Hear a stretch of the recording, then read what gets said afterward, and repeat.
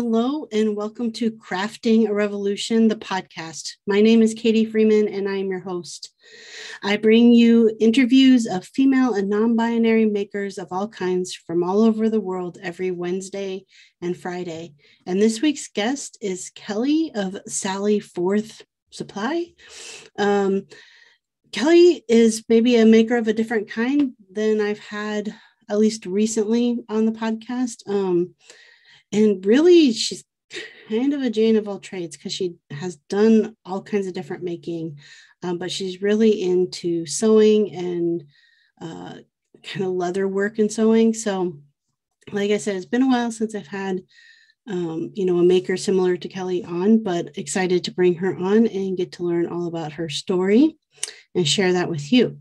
Before we hop on into the interview with Kellie, though, I want to give a big shout out and thanks to the patrons over on Patreon. So thank you so much, Annette of 513 Woodworks, Katie, Women in Woodworking, Kevin Lefty's Workshop, Christy Twisted Twine, Jeremy Speece, Sammy Go Sammy Lee, Sven Dorsey's Workshop, Rachel Moody Makes, Bonnie Toolmom, Bonnie Toolmomstore.com, Laura Oakley Soap Company, Mary Lou Made by Mary Lou, Brandy Studio, Obey, Lee, the Rainbow Carver, Ellen Little Bear Furniture, and Ethan Carter Designs. Thank you all so very much for your ongoing and continued support, helping me to produce 2 episodes a week, every week. And with no further ado, here is Kellie. Well, I like to have my guests introduce themselves. So will you do that for me? Sure. My name is Kellie Ketron, and I am the owner, mastermind, and hand maker behind Sally Forth Supply Company. My pronouns are she and her. I live in Frederick, Maryland, but I consider Nashville, Tennessee to be my hometown. Okay. Okay, excellent. Before I start with my big question, I got to know, how'd you come up with the name for your business? Okay, so I really love etymology and listen to nerdy podcasts like A Way with Words. I don't know if anybody is familiar with that, but basically they're like, how did this word come about? And I've had a lot of health issues in my life and a lot of traumatic experiences, unfortunately. And Sally Forth Supply Company was the second name of my business. It started off as Dapper Geek, but we'll get to that later. And there was a phrase that came across and so it started in the medieval times in France. Sally, Sallie, was used as, it was like an escape port from fortresses and castles where people could either get in or out, but mostly they would escape the danger through the Sally ports. And during World War I is when it became very popular. And the phrase "to sally forth" meant to leave. So it was like trench warfare. So you're in your safe spot, as safe as you can be. And once you cross that field and you make forward momentum, that it's worth all the danger and fear to get there, because you're moving towards a better place. So when I read about that, I just blown away. So that felt like my experience. And and then the supply company, because I didn't want to pigeonhole myself into being like "and bags," because I want to make more than that. So I had to be real conscientious about not doing that. Well, I really like that. Thanks for explaining the meaning behind that. Okay, so the big start question is, I want to know your story, like, from where you were, kind of where you grew up to how you got to where you are now. Okay. It's a big story. It's hard to narrow it down. So please stop me if I ramble, because I do not do anything briefly, as anyone in my life will attest. Born in Indiana. My mom joined the civil service when I was 12, and we moved to Germany, which was the best thing to happen, because our town of 2,000 people in Indiana was very small. And so we lived overseas, loved it. Unfortunately, we moved back, in no offense, Oklahoma, but we moved from Germany to Oklahoma City, which was a huge culture shock, and temperature. I mean, just the whole thing went from lush green trees to just flat. Right. So then my parents, when I graduated high school, I was 17 when I moved back. I was 12 when I moved to Germany. And my folks moved to Italy. They got a new assignment there. And so I stayed in Oklahoma City for a year of community college. And I also played college soccer and rugby. And so I stayed around to finish out the scholarship. And I always loved music. And so I was kind of looking, how could I get into the music industry, but I'm not a musician. And I found Middle Tennessee State University, where I actually studied music business and got my degree and have a minor in business administration. So I definitely wasn't on the path necessarily to do what I'm doing, except my mom does tell this story, and I wish she would have taken a photo about when I was 6 and I was going to kindergarten, and I came downstairs. My mom's a child development specialist, to really clarify why she didn't take a photo. But she said I came downstairs in my brother's 3-piece suit with my hair slicked back with a briefcase. And she was like, "Oh, hey, Kel, who are you today?" And I said very succinctly, "I am a fashion designer." And I opened up my briefcase and I had some sort of 6-year-old drawings. It's probably just coloring pages, I'm not sure. Right. And she said, "Okay." And then she called the kindergarten teacher and said, "So just so you know, Kellie's in her 3-piece suit. She's a fashion designer, just a heads up."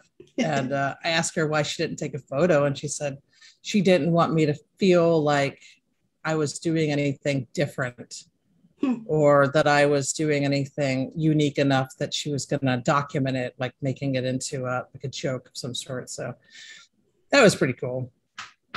Okay, so in college, when I was doing my degree, I started doing stage lighting and design, and wound up actually doing that for about 9 years after I graduated. Nothing in the music industry at all. It's like we all went to this with grand ideas. And so, yeah, just kind of fell into doing sewing. I was always really good at it. In home ec classes, somebody would be like, "Oh, let's make a pillow," and I'd make 2 pairs of boxer shorts. And, my teachers would, they encouraged that, and they kept, teaching me different ways to do things. And I thought, okay, well, that's a cool skill to know, and did some cross stitch and embroidery here and there. But I really didn't sew for myself until it was about 2013. I was managing a bar, a punk rock bar, so I guess there's a little music in there. And unfortunately, a customer assaulted me, and he broke my collarbone and my shoulder, and it kind of just changed everything at that moment. And I was sitting at home, and I was depressed, and I was awaiting shoulder surgery, and I didn't have income. Because unlike the movies, these things take a long time to go to trial, and et cetera, et cetera. And I was invited to go to a party, and I wanted to wear a bow tie. At that point, I always wore sleeveless plaid shirts with ties. I was like a greaser, punk rock, dapper person.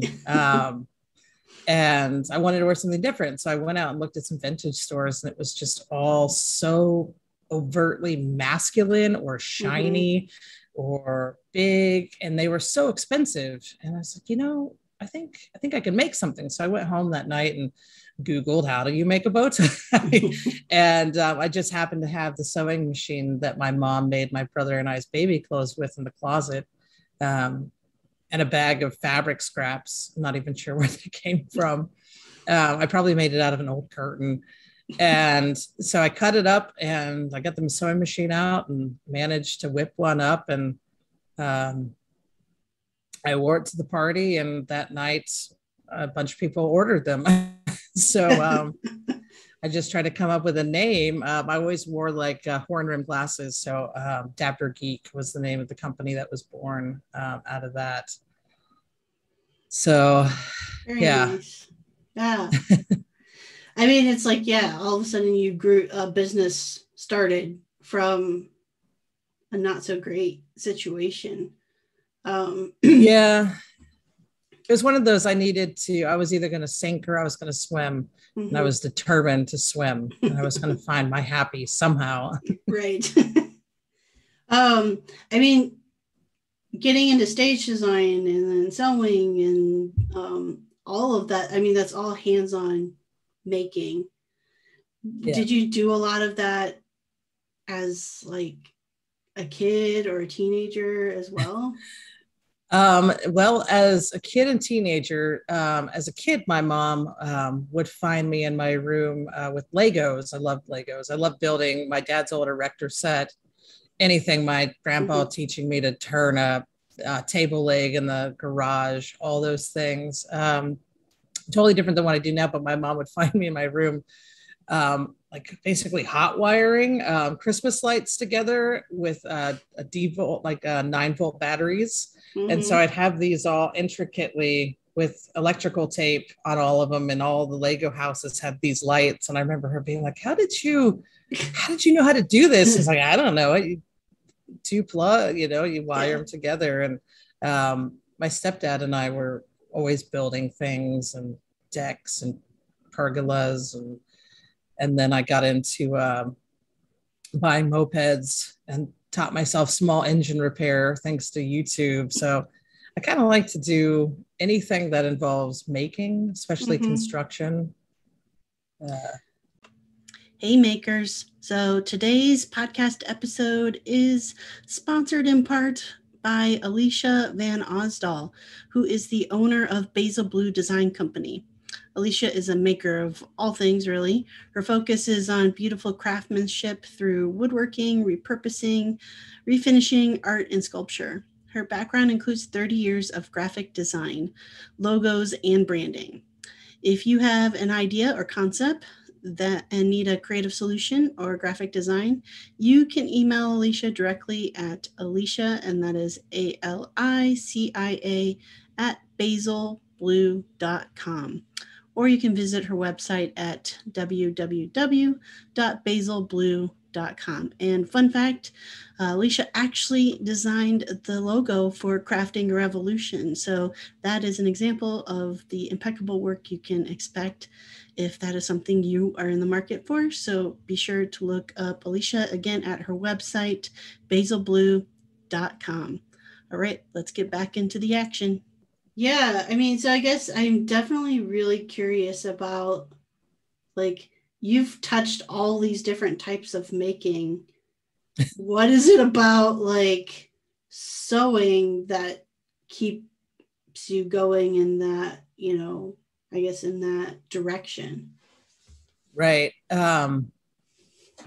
Well, there's something about taking a piece of floppy material and making it into like a rugged standalone, like a zipper box or a bag. I like the accessibility of fabric. There's a lot of it around to be reused. I like the versatility of it. I'm definitely not, I don't do what you do. I can't carve wood necessarily. I can't take away from things. I'm not a sculptor or, and I like textures and textiles a lot. I like loud fabrics. So something about combining two contrasting materials that makes it look really good.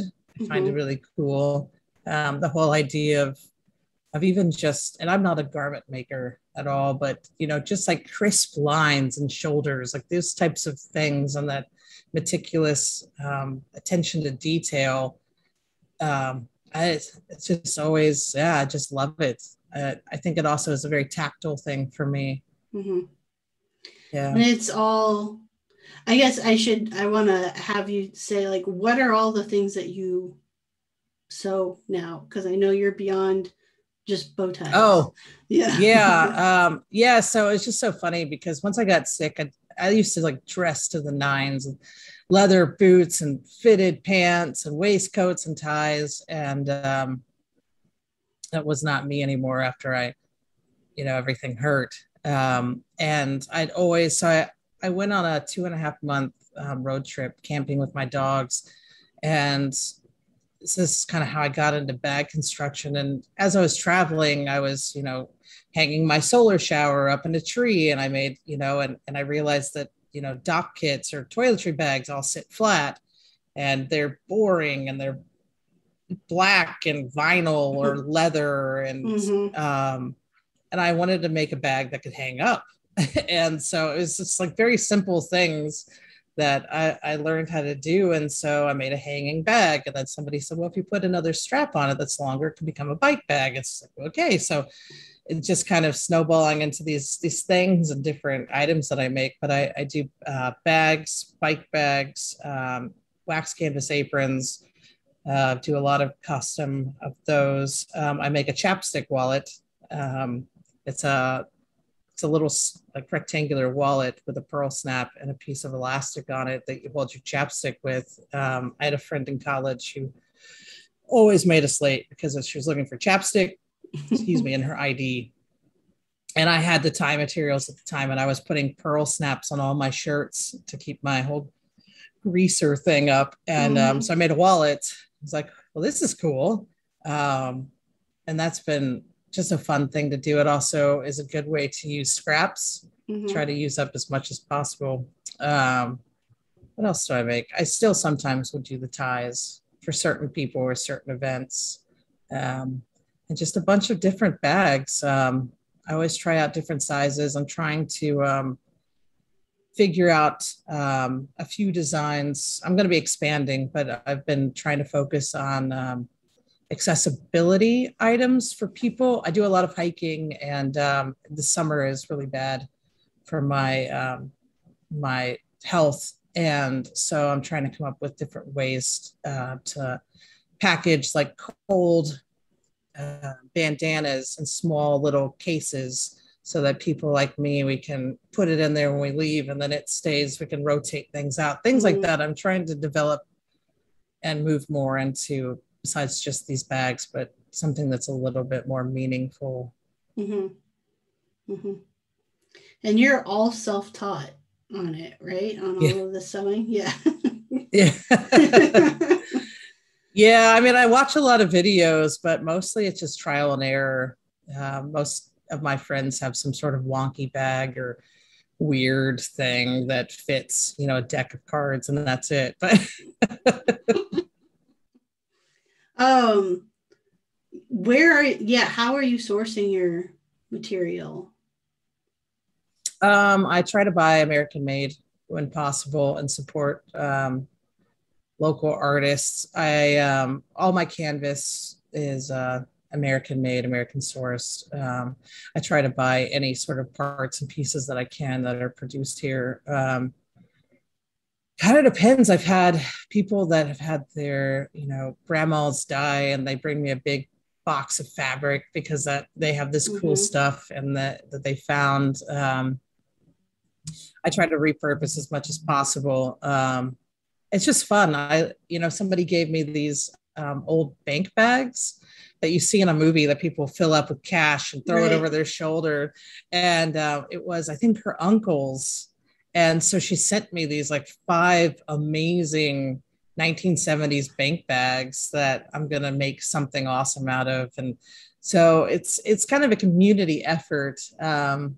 We have a big maker community where I live, where it's a lot of exchanges of things like, oh, you're looking for this? Well, I've got this. And that's really cool. Yeah. I had somebody in my area wanting to actually like set up kind of like a Facebook group for like makers to post like stuff that they have, that they, material wise, that they're like not using as kind of like a trade system of like, okay, I've got cool, these, and it's a cool idea. It definitely will take effort to get it working and getting makers to know that it's there. I like what you said about the like, somebody's grandma died or whatever in a big box of scraps. Like my great grandma was a quilter, and I remember after she died, like, we were going through all the stuff in the house, and part of it was like, I don't even know. I think there was still like 50 completed quilts like in her closet Wow. that she hadn't gotten a chance to like, give out yet. Cause she had 6 kids, and I can't even remember, like, Oh, wow. I think like 19 grandkids and then like 50 great grandkids or something crazy. Wow. So you have a big family. Yeah, but she made a quilt for everybody, like Wow. everybody. And I have, multiple. I've got like bed quilts, and then I've got just like quilted throws for like the couch and stuff. Wow. But I also remember it's like, besides the completed stuff, there was just like boxes and boxes of material, scraps that were there waiting for her to continue to make more quilts. And so it would be cool to think like that got to go to somebody else and they could make something like special out of it, whether it was to sell or to give to their family members. Yeah. Yeah. That's a lot. It is. How are you keeping them safe, or what are you doing with them right now? Yeah, so like I didn't get to keep any, like I didn't take any of the scraps. I think like my grandma and her siblings, figured out where to take that stuff to. But all of my quilts and stuff are just, they're in good condition, really good condition, but it's one of those things that still makes me happy to like see my kids like cuddled up in like a throw that I was cuddled up in at their age, and they're like still cuddled up in the on the couch in it. It's something that's really cool. I don't think, besides like passing down furniture, I think that like that textile stuff that gets passed down, those are like the 2 things that get passed down through families, right? And I think there's just something special about that people don't always necessarily don't think about. Right. And it tells so much of a story too, because you can tell the age by the prints. You can tell who it was made for by the color scheme. And I've tried to quilt before, and I really respect it. I'm not the best at it. It blows my mind just how they sew the corners. I've tried. My family, they weren't quilters. They made Afghans. So I've got piles of Afghans, but unfortunately most of them are very 70s, 80s colors. So it's a lot of browns and yellows. But that's the with that quality, when you make something out of good material and it lasts for generations. Yeah, exactly. Hey, Revolution Pod Squad. This week's episode is brought to you in part by myself, your host, Katie Freeman. And I want to bring you some super exciting news. The fact that I am going to be releasing my very first virtual training.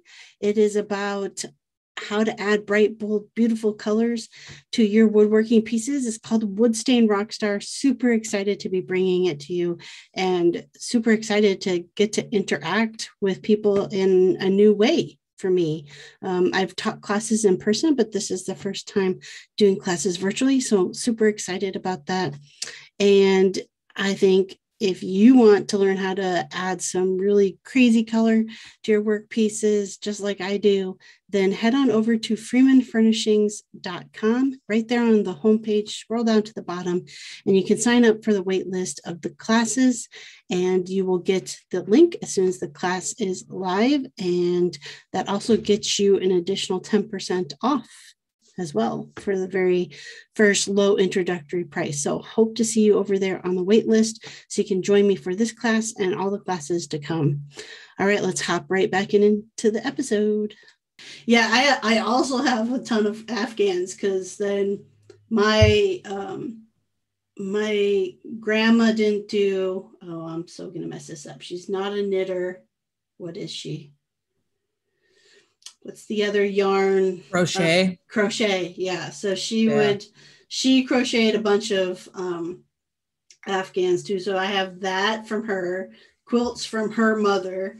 And then my mother-in-law knits. And so my kids have all, I mean, we're set for life in the blanket department for sure. You'll always be warm. Exactly. To the point that our animals even have like their favorite blankets, right? That like have been passed out. Yeah.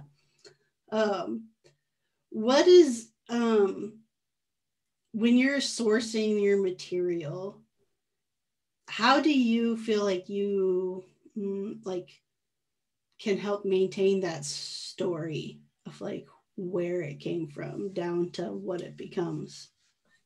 I love to do pop-up shows because I think that talking to people one-on-one is important for stories like that. And I have a very open dialogue on everything. I'm pretty I want transparency for everything. And it's been fun. Like somebody will try on a tie and I'll be like, well, let me tell you the story about where that came from. And when I try to do write-ups about things or I do my Instagram posts, if there's an attachment to that fabric or a story behind it, I want to include that. I don't know. I just love talking about it. That's the hard thing, is that I know that I need to do more video.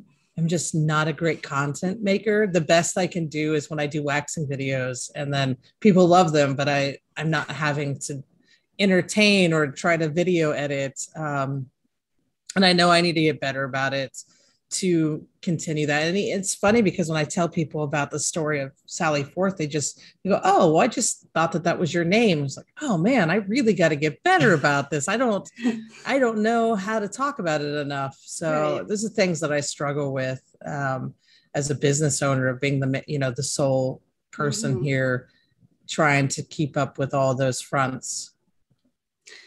I guess this is a question I like to ask sometimes about, like, is it necessary really to grow your business to get good at content? No, I think it's apples and oranges. It's funny because I'm an introverted extrovert and everyone thinks that I'm really outgoing, but internally I'm like, oh God, I'm going to be judged on this or that. It's like, oh, that angle isn't very flattering, where I need to just be like, well, screw it. I'm focusing on people should be focusing on what I'm making, not necessarily what I look like.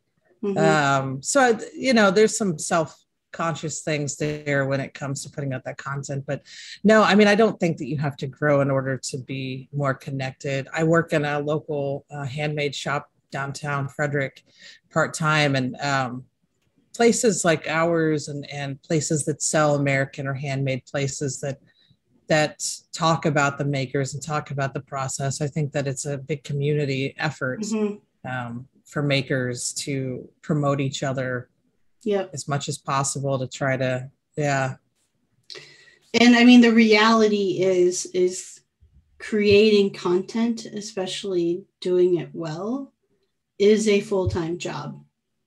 I mean, you do it well. You've got your dancing videos and stuff. It's like, I need to find a thing besides just melting wax. I mean, people love it, but I'm going to tell you, the dancing videos is relatively new. And I mean, I really, truly still do not understand why so many people enjoy them, but I will continue to do them because I have fun with them. Right. But, and I think I know I posted, I don't know how long ago it was, but just a few posts ago about, like, I was doing recordings for the virtual trainings that I'm putting together, and like the mess ups. And it's like, that's the reality behind it. Like to get 20 minutes of good video, it took me 4 hours and several takes, and that was just the recording. That's not the editing side to get, what I needed to get out of it. But that's what I'm saying. It's like, and doing all of that, actually has nothing to do with my making. Like Right. my making is, one of the reasons I like it is because it's just me and whatever I'm working on. Yeah. And so it takes time to learn how to bring people into that, Right. in a way that they can connect with. I mean, I've been trying to create content and make that into a thing for 4 years, 4+ years now. And Yeah. it's still not a thing that can sustain me, Right. Right.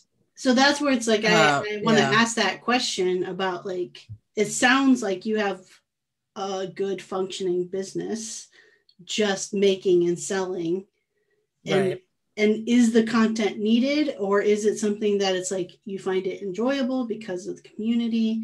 um I I mean, I think it's great that we bring awareness that as makers, we're not just doing our making, but we're also our social media, we're our business managers, we field the calls, we have to create basically a commercial every mhm, day in order mhm, to keep people interested. For me, um, I think that because I'm a disabled maker, that the more representation that I can give, the more, I don't know, the more that I can give back to my community to show, like, and I don't just show the good days. Like, I talk about the bad days. mhm.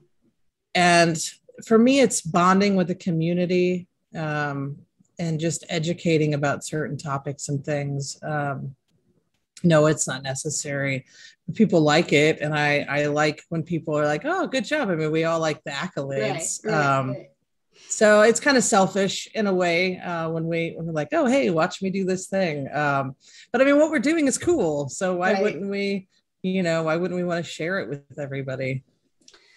do you do you feel then like about bringing up being a disabled maker? Do you feel a sort of responsibility about being that representation? I feel the responsibility to use the platform that I have. I mean, my Instagram and social media isn't necessarily curated, Mm-hmm. Mm-hmm. like some folks, because it does wax and wane depending on how I'm feeling or what I'm going through. I don't feel a need. I feel like, I mean, here's a good example. So this is yesterday, and I posted about it on my Facebook, and everybody was like, "You should tell this story." But I'm not going to name any names. So this young lady came into the shop yesterday, and I walk with a cane, because I have chronic vertigo due to a nerve that died in my inner ear a couple of years ago. And she was carrying this cane that I call like the disability startup kit, which is what you get in the hospital. It's just black. It's got a sponge handle. We all have seen somebody with it. And she was with two other friends. They were probably 19 and under. And she was standing there with shaky legs, and she was holding this cane that looked like it had never been used. And I don't know what it was, but for some reason, I felt like I needed to come around the corner and walk out into my floor space and use my cane. Mm-hmm. And I did my thing, and I came back behind. And like 2 minutes later, she came up to me and she said, I don't know if you knew how much I needed to see you use that cane. And I was like, okay. So, well, I saw that you had one, and you kind of, your legs are shaking. And I was like, it seemed like it was new to you. And she said, she got real serious, and she said, does it get better? Does it get easier? And I said, well, you learn to deal with it, and you learn different ways to I don't know. There's a confidence that you have to pretend to have Mm-hmm. until you develop it about, hey, I've got this stick, but I'm still kick ass. I'm still going to do my thing. And we talked about hiking and my hiking sticks and my hiking poles, and told her about it. I don't know. I'm retelling this very poorly, but basically it was, she has a condition that'll be for life. And she looked so glum when she came in. And after telling her about resources and things that I'm able to do, she actually cheered on her way out and talked about how grateful she was that she happened to come into our store that day. And I think that being honest about the hardships and the way it feels to be visibly different is important, because I think that hopefully I helped her get a few more months into her confidence. I mean, shoot, they let her go and they didn't even show her how to use it. Like, I walked around the store with her. It's just like, I hope that I am the person that I would have needed at that time. And I feel a big calling to be that advocate and to be the person that can show people that what can be done, and then what it looks like when you just can't even get out of bed. Hey makers, today's episode is sponsored in part by toolmomstore.com. At toolmomstore.com, you can find any and all tool-based merchandise for all genders, all sizes. They've got mugs, they've got shirts, all kinds of cool stuff. I have one of the shirts myself that has the hashtag woodworkher on it. And I also have a couple of the mugs that define what and who is a tool chick. So super excited with the merchandise that I have. I know that you will be satisfied as well. And also, great discount for those of you who listen to the podcast. At checkout, if you enter the code MAKERMOM, you will get a 20% discount off any of the merchandise that you buy. So that's just toolmomstore.com. All right, let's head back into the action. I mean, I think, that you've listened to the podcast a bit, I think you probably understand that I'm a big advocate of representation matters across everything. Pretty much. And so I do think,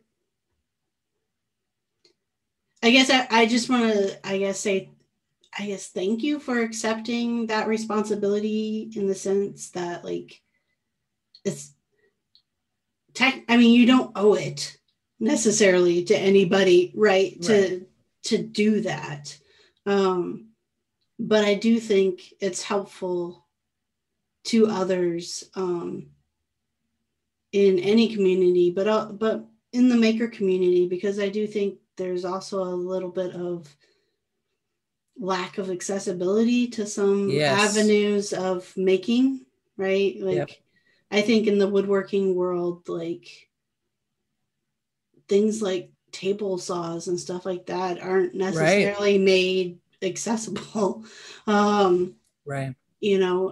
Everybody's expected to conform to some standard that somebody set at some point in time for that.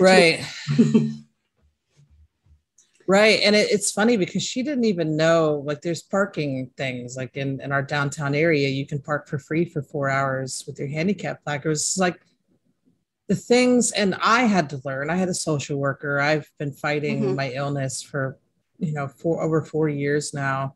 And working downtown, as far as I know, I am the only mobility challenged employee the whole downtown area. And when I had to start using the cane, because I also have lupus and RA, which heat and cold can really zap me too. And so I had to go to the downtown partnership, and I was like, look, I work downtown. I need to be able to park close. What do we have to do? And my boss and myself went to bat, and we had a lot of people with the partnership that had my back and made it so that I can park for 8 hours whenever I need, when I'm working. And people don't think about these things, when they shut down streets for festivals, like, where are mobility challenged people or elderly, where are they supposed to go? And it's the same with, like, the sewing world too. I mean, to cut fabric alone, to either use shears or to use a rotary cutter, I mean, these things are all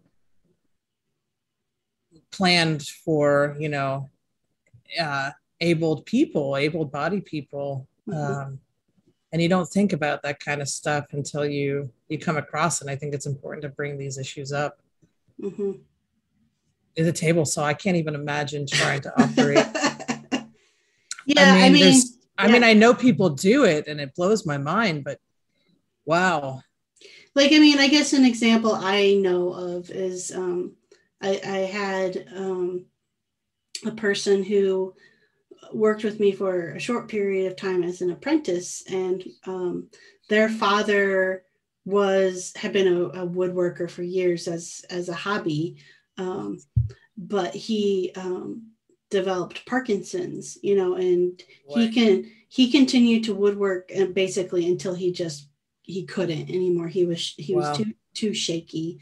But they talked about how hard that was to watch their father go through basically having to give up something that he deeply loved, because he couldn't safely do it any longer. And, you know, I've been on this path of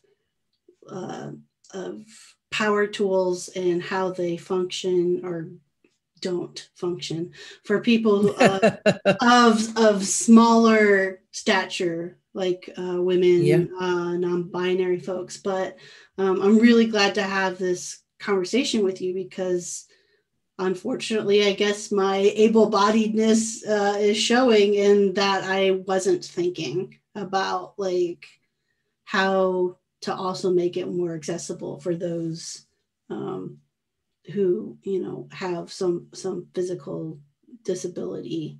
So I appreciate this conversation a lot. It will make me think more. Yeah. And I've been called, I mean, I felt the calling to be an advocate ever since that. And then when I got sick is like, you know, how can I survive this? And I'm going to own it. When I first started getting sick, I had these tremors that were very obvious. And I had my dog, Charlie, who passed right before Christmas, but I found him when he was a baby. And when I started having these like tremor seizures, he would just lay on parts of my body. And then when I started to get back into the public eye, I would have like walking blackouts. And so I had him, he and I just figured out how to work together.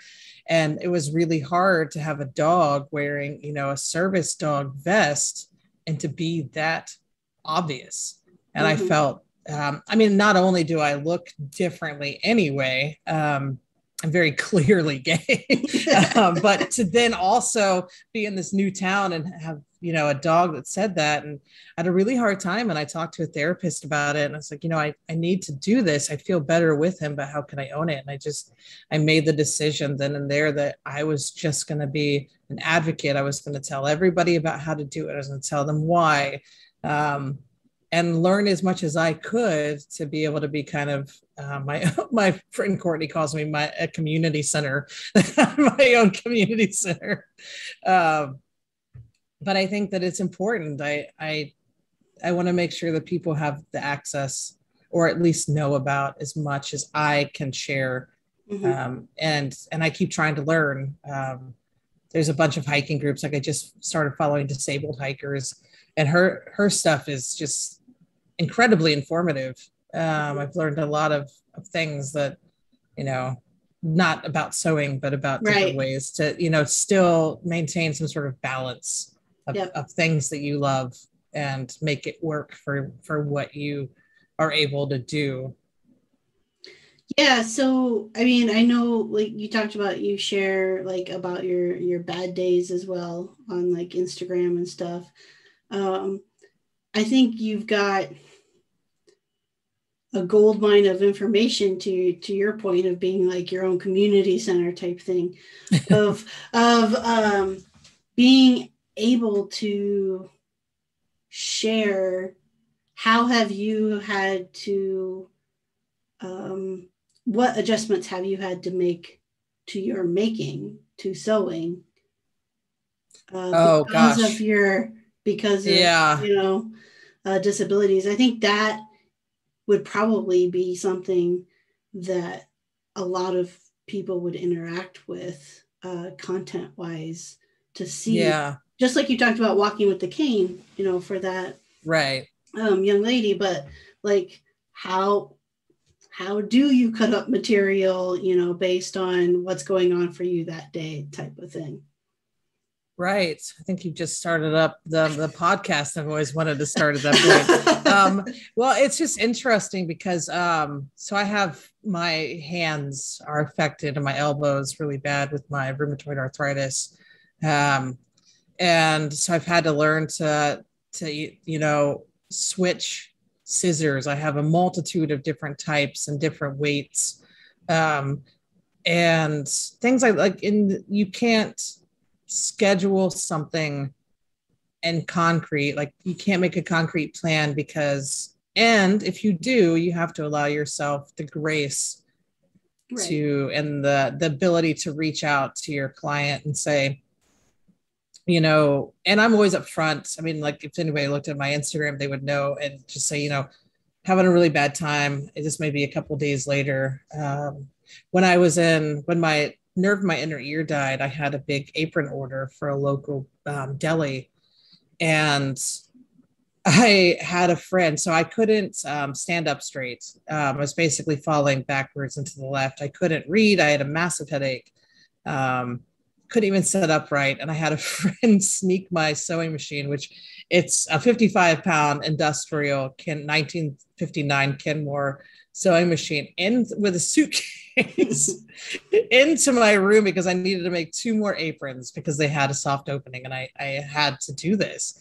And I remember setting it up, and my friend brought all the material and like propped up in this chair, and I couldn't really focus very well. I was like, damn it, I'm going to do this. And the nurse came in and was like, what are you doing? I said, I just need like an hour. She said, you get 30 minutes and then you have to take an hour break. And so my friend sat there and then delivered these aprons for me. And then it was probably 6 weeks after that before I was able to sew, because then unfortunately my issues became where I have problems reading now. And my eyes get what all I can explain is like a static feedback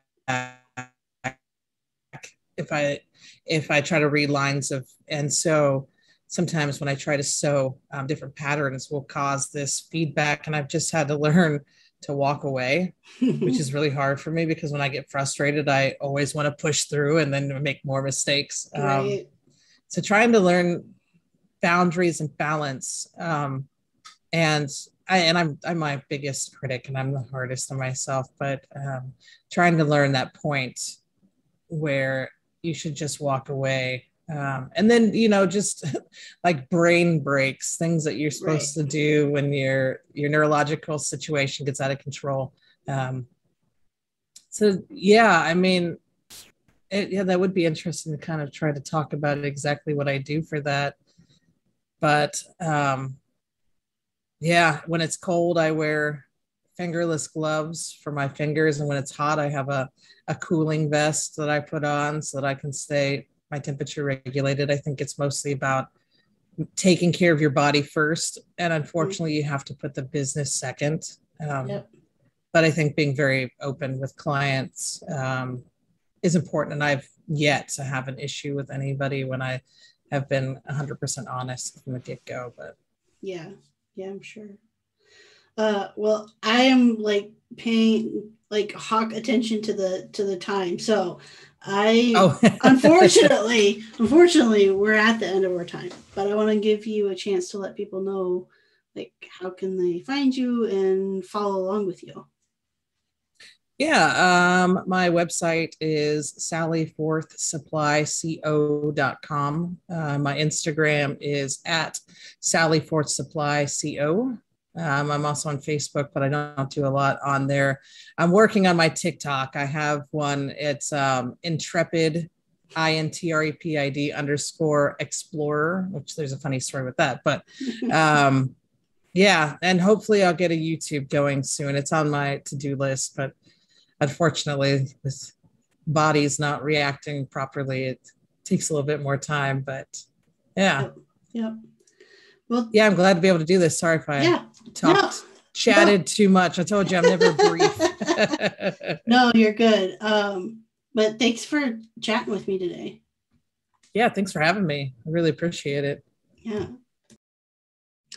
All right. So again, that was Kellie of Sally Forth Supply Company, and I'll include the link on how you can follow along with her in the show notes for today's episode. So you can find that in the description of the episode on whatever podcast app you're listening to this on, or if you happen to be watching this on YouTube, check the description down below there as well.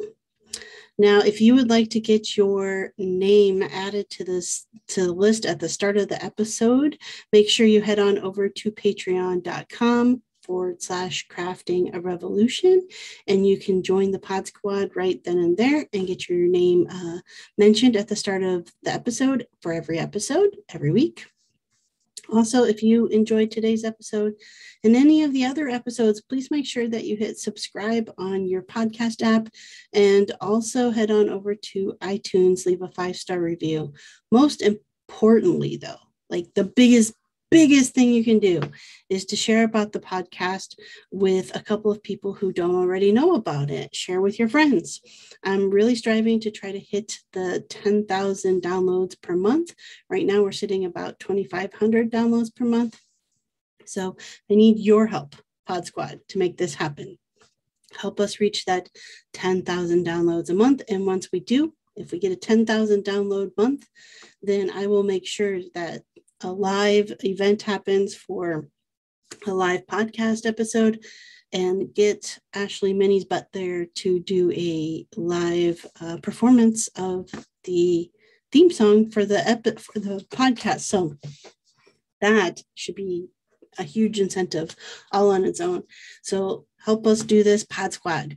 All right. When I am not interviewing and making podcast episodes, you can find me designing and making furniture and other home decor at freemanfurnishings.com and at Freeman Furnishings pretty much across all social media. All right, so it's Wednesday, halfway through our week. I hope you are having a fantastic week so far. And as always, let's go out and craft a revolution. She, her, them, they got something they want to say. Solution for the toxic masculinity. Pollution is the constant.